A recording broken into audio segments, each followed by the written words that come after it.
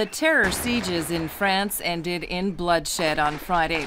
3 of the attackers in the 2 standoffs were killed.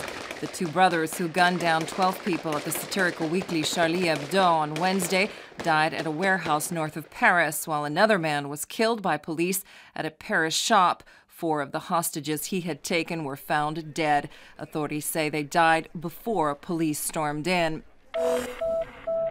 Put together by the surviving members of its staff, the next issue of the Charlie Hebdo Weekly, which is supposed to hit newsstands on Wednesday, is in high demand outside of France. The issue, the first after the terrorist attack that left most of its senior journalists dead, will have a run of 500,000 copies instead of the usual 60,000. Countries where the magazine has never been sold before are now ordering thousands of copies. The campaigning blackout in Croatia's presidential runoff is in effect as of midnight last night. Polls will open at 7 a.m. on Sunday morning and remain open until 7 in the evening.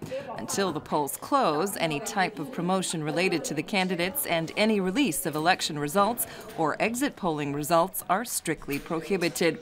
Promotional text messages and emails related to the elections are also forbidden. The ban applies to social media as well. The State Electoral Commission admits, however, that there are no prescribed penalties for violations and are appealing to everyone to abide by the rules.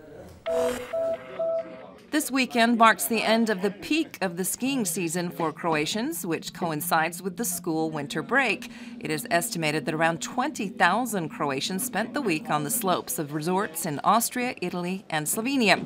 Competitive prices and the fact that it is a relatively short drive away have made Slovenia a very popular choice for many Croatian skiers. Flu season appears to have set in Croatia.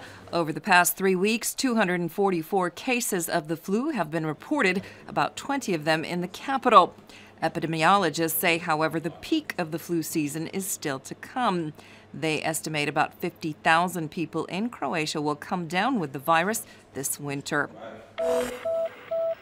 In sports, Croatia's handball team celebrated their 35-28 victory over Serbia last night in the first of 2 preparatory friendlies ahead of the World Championships in Qatar.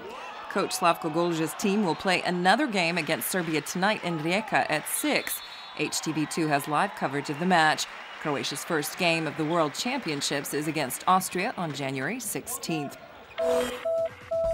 This afternoon's forecast calls for partly to mostly sunny skies throughout the country and above average temperatures for this time of year. The interior can expect occasional gusts of moderate west-southwesterly winds. On the coast, a mild south-southwesterly on the central and southern sections of the shore, high gusts in the north. Afternoon highs will range from 9 to 14 degrees Celsius throughout the country. Partly sunny skies are expected in the early part of the day on Sunday. By afternoon, clouds and rain are expected to set in, accompanied by a high northerly wind. Late in the day, the temperature will drop. Some light snow and sleet are expected, especially in the mountains. Clearer skies and brisk temperatures on Monday. Tuesday will bring more sun and a warming trend. On the coast, passing clouds with rain on Sunday, there will be a moderate to high southeasterly wind, turning to a high to gale force northeasterly in the north by evening. Clearer skies on Monday with lingering high northeasterly and northwesterly winds. Sunny and a bit warmer on Tuesday.